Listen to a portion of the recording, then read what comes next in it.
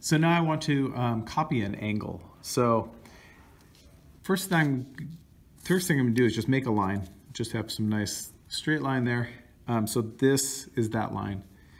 Now next, I'm just gonna put my compass just at some length, just arbitrary.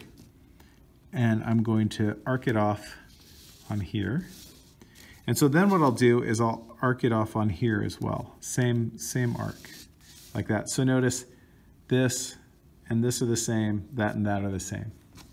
Next thing I'm going to do is I'm going to measure this distance across here with my compass and arc it up here. That'll tell me where they intersect. So I will have to adjust it. Notice it doesn't match from what I just did. So I'm going to measure with my compass to here and see how that would make that mark right there, from there to there. I'm just going to duplicate that down here. Now that tells me where my line should go. This angle right here and this angle right here are the same.